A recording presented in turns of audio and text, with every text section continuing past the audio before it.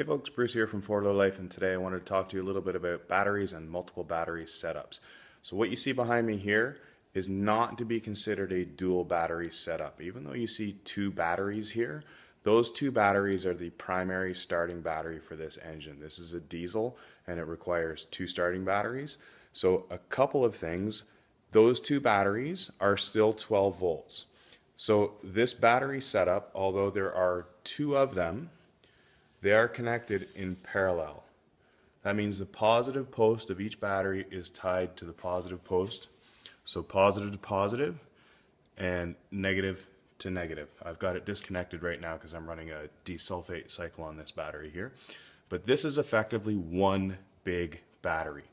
Now, these two are not isolated from each other. So if one goes dead, they both go dead. These are both the starting batteries and the batteries to run the truck. Now, farther back here, you may see this line here that comes off my positive post and runs to a fuse. And this then runs through an isolator, which you can't see, it's in behind here. I'll get a shot of that in a minute.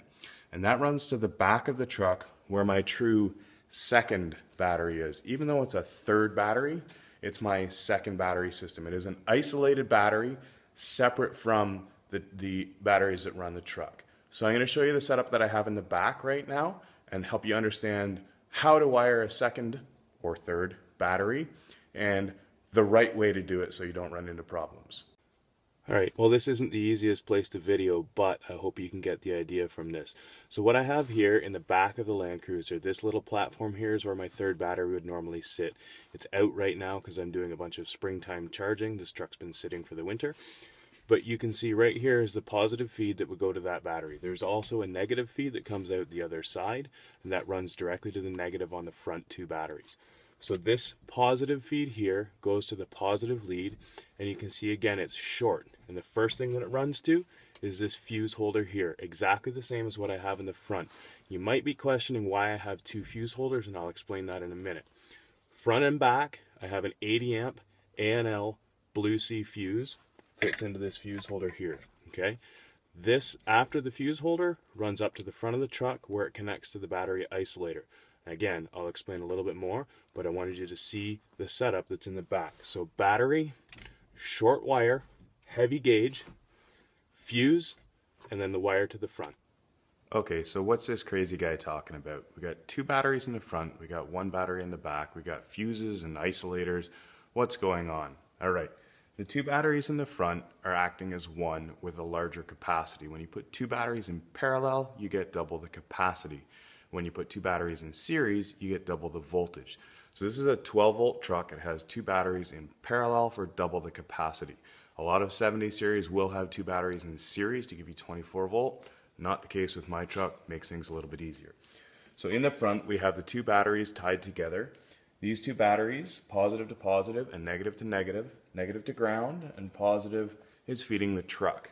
Okay, so here is the truck. That's the starter, all the internal electronics, everything that's in there. Now my battery at the back powers the fridge, powers my external camping lights. It's where the solar hooks in, and we've got an isolator. So coming off of this post here, I've got a fuse. I have that fuse as close to the battery as I can get it, and I'll explain why in a little bit. That comes off of here, and for the sake of this, this is my isolator, okay? Runs back here to another fuse, which runs to my positive post, again, as close as I can to that, runs the positive post from the fuse as close as I can to the positive post. Now there's obviously also a negative here, that just runs straight battery to battery. The body of the truck is ground. Everybody, I'm assuming, knows that. The ground cable doesn't need any protection. If it chafes and hits the metal, nothing's really going to happen.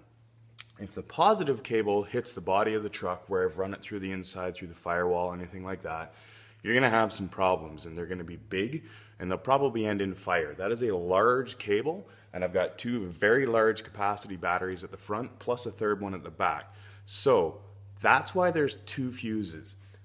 You might think, well, if I get a short circuit right here, and that touches the body of the truck, I've got a fuse here, so the battery's going to pop the fuse, the current's going to pop the fuse, and it's going to stop flowing.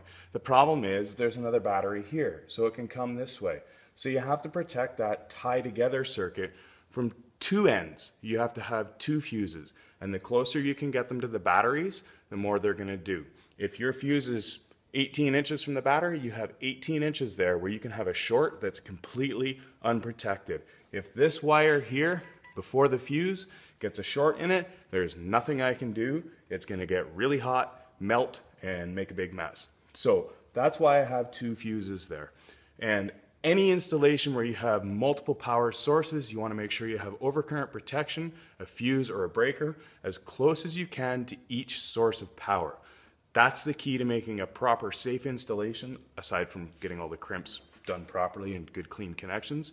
So keep in mind, big cable front to back so a lot of current can go. I've got current limiting with 80 amp fuses on each end, and I've got them on each end. So if that cable chafes through in the middle, just gonna pop a fuse probably on both ends, and I've just got a dead cable in the truck. All right? I hope that makes sense. I hope that helps people understand a dual battery setup a bit. We can get into isolators. There's a ton of different ways of isolating the battery. Basically it means that if this battery goes dead, it's not gonna drain these ones, and vice versa. So if my fridge is running all night and it kills this battery, I can still start the truck. I'll do a separate video on isolators, types of isolators, but for now you can see how in the truck and how on paper my dual setup, or if you want to look at it as a triple, works. I hope you enjoyed that. If you like that video, give it a thumbs up, click subscribe, share the video, and we'll see you in the next one. Thanks.